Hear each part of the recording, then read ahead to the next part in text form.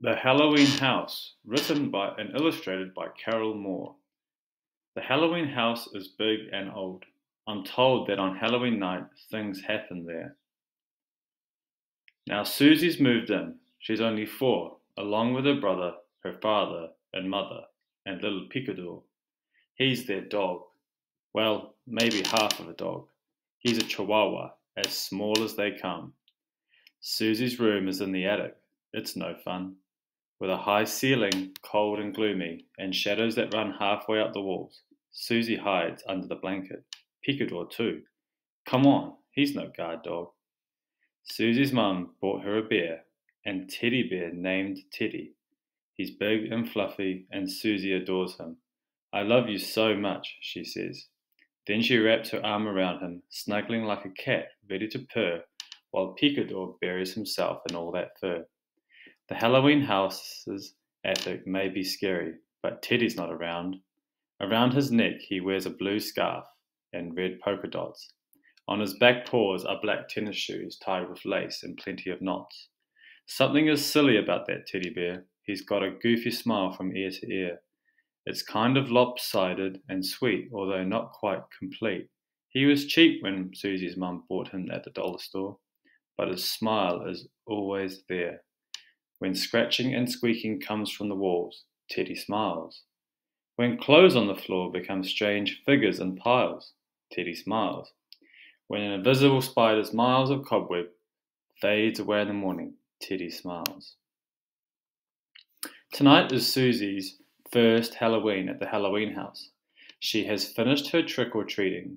She did it earlier in the evening. She dressed up as a pumpkin with an orange glow, and now her 2 bags of candy overflow onto the floor. It's midnight and everyone's asleep. Not a peep, until suddenly there's a tap at the door. Tap, tap, tap. It starts out soft and low, and then changes into a steady beat, beat, beat, as though a giant's heart is nudging the door. Teddy smiles. A thin mist streams from a crack in the corner, turns into a snake sliding across the floor. Teddy smiles. Next, at the window appears a witch 200 years old, with a black hat hiding half her face and the wrinkles it holds. She slips right through the glass as though it isn't there at all. Once inside, she stands up, 6 feet tall. Teddy smiles. A long-legged spider with big fangs drops from the ceiling and hangs only 5 feet over the bed where Susie and Picador peacefully sleep. The snake, the witch, and the spider slither, creep, and dangle closer, growing bigger as they go. They're up to no good. This can't be happening. Teddy is watching. He smiles no more.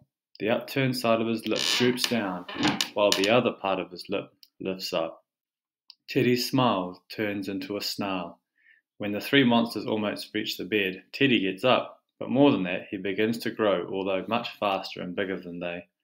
His tennis shoes pop off and his scarf floats away. Sweet, smiling, Teddy turns into a grizzly bear, the biggest, meanest grizzly of your imagination. Standing on his back paws, stretched to the ceiling, Teddy is terrifying. Fortunately, Susie and Picador are still asleep. The snake, the witch, and the spider stop growing. They stare at him. There's wonder and shock in their eyes. This is an unexpected surprise. Then Teddy roars. It's so loud, it doesn't help to cover your ears, and the ghouls hear it. This grizzly is beyond their worst fears. With a puff and a poof, they disappear. Susie is instantly awake, her eyes big and round. With a frightened yip, Picador bolts from under the covers, trembling with dread. But they see nothing, nothing at all, because the monsters have fled. And Teddy is suddenly Teddy again. How could that be? It happened so fast, there was nothing to see, except his shoes are across the room and his scarf is at the bottom of the bed. Gone is the snake, gone is the witch, gone is the spider and the beating heart at the door. It's quite obvious they'll never return, never more. At least not to this Halloween house, so long as this bear stays around. And he will stay, because he is loved. Have no fear, Teddy's here, and he smiles.